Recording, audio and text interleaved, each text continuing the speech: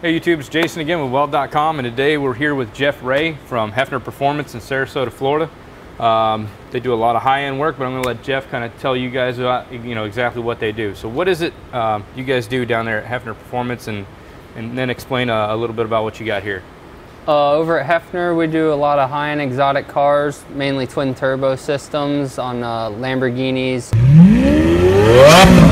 R8s, 4GTs, Dodge Vipers. So I do all the welding and fabricating over there, exhaust systems, stainless, titanium, aluminum intercooler piping. Do a lot of turbo systems is mainly what we specialize in. Okay, so tell us what you got here.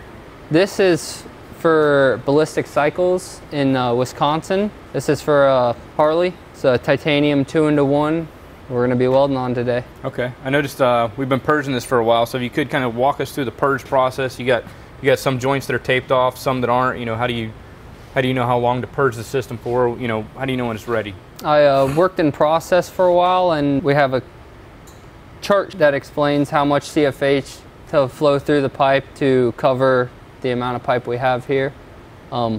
Start at the bottom. Always want to purge from your lowest point out. Argon being heavier than oxygen, it's going to push all that oxygen out. So we want to have our vent points up here at the top.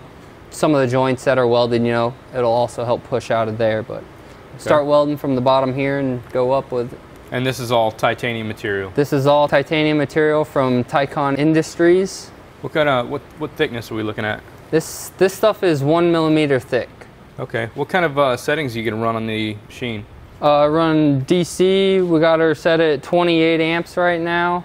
With a long post flow, we want to shield this stuff as long as we can to keep the gas coverage on it, not let any heat affected zones trap any oxygen in there. So we want it as silver as possible. Okay, so you're definitely looking for a silver final weld versus the purples and the blues. Correct. And all that. Yep. Perfect. Okay. Well, we'll let you get to it. All right. Now that we got her purged out, we're going to go ahead and start welding here. Start right here and go up with it. Okay.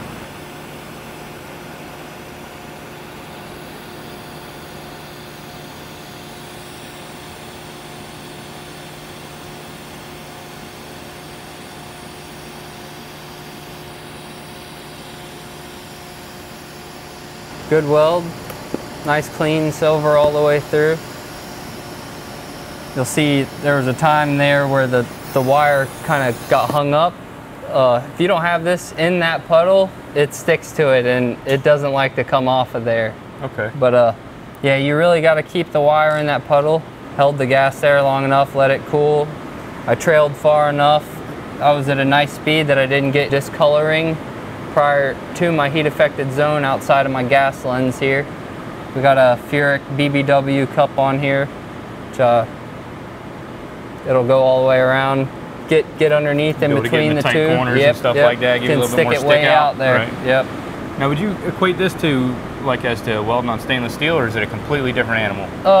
It is very similar. That's coming into having welded it before, knowing it was similar to it. Just the different characteristics of it. Keeping it shielded and keep the color off the weld. Yeah. Right. Yeah, it's real nice. Once you get to the nerves out of it, doing it a couple of times, it gets really fun. It's got to be a little nerve-wracking just because of the thinness and just the cost in general it can open titanium. a hole real easy. Right. Yep. So we got to make sure our fits are on point and just take your time.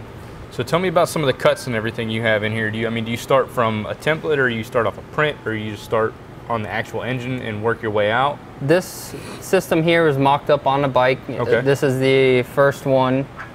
Hasn't even been released yet. But it was built on the bike. Take it off there, build a jig for it to weld it out in, help, keep it all together, and so I can build more. But all the fittings here are from Tycon, and they're mandrel bend fittings. They also offer pie cuts, already cut, clean, and all the rest straight tube. This is their megaphone reducer that they make also. So you mentioned earlier that you can't use acetone. Like a lot of times we TIG weld and everything. I mean, that's one of the go-to things. I use acetone on this, yes. Okay. When the finish is brushed like this, it will hold oils a lot better than if it was polished. So I've done systems where I've polished them out and I can actually clean them after I've welded them and colored. As far as this one, the oils, when you touch it, you couldn't clean them off. Can't get them back off. No. So how do you go through like your coloring process? Once everything's done, like all the welds they come out with a nice silver color, but I notice you have like straw up here, turn into like a light purple, deep purple into a dark blue. So how do you go about getting the colors you want? This is all consistent up here that I've done through an anodizing process, which we use at Heffner, and this was done with a torch and chucked it up in a lathe to evenly disperse that heat across there. You know, there's other ways you can weld it out and then brush it and then, you know, torch it all or anodize it how you want. But I really like the fact that I show the weld quality as opposed to, you know, some companies where they try to cover that up. Right. So you're going to leave all the welds on it once it's done. Correct. They'll all be silver. And that's nice. You know, I've been in a lot of situations where you put some beautiful welds down, you got to grind them back off or, you know, cover them back up. And you know, it's like there's a lot of art involved in this. Exactly. And a lot of talent. That's what this is, man, is art. All right, Jeff, so what's next? I'll get on this backside here, get it tied in, do the tight spot between here, and then we'll get into this tight area and show you how this cup really is put to work. All right, man, let's run it.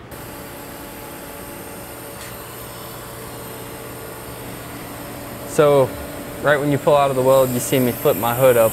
If you do that, you need to be careful that you don't flip it up too fast or exhale too hard, and you'll actually blow that argon, your shielding gas, out of there, and you'll be left with a blue spot. So just be cautious of it. So if you do end up with some sort of oxides in there because, you know, you flipped your hood up or breathed too hard or somebody opened, you know, the side door or whatever, how do you go about rectifying that?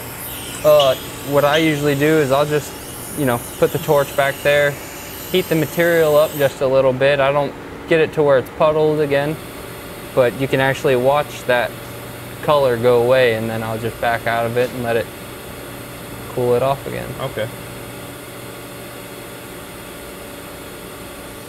Great thing about the titanium is, say I got a little high-low here. If it opens up on me, back my amps off a little bit, and the wire actually fills in really nice and allows it to fill up, as opposed to if you've ever welded stainless tubing and it opens up, it's hard.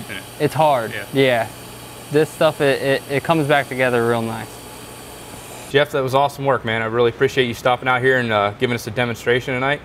Jeff with Heffner Performance. Thanks again for watching.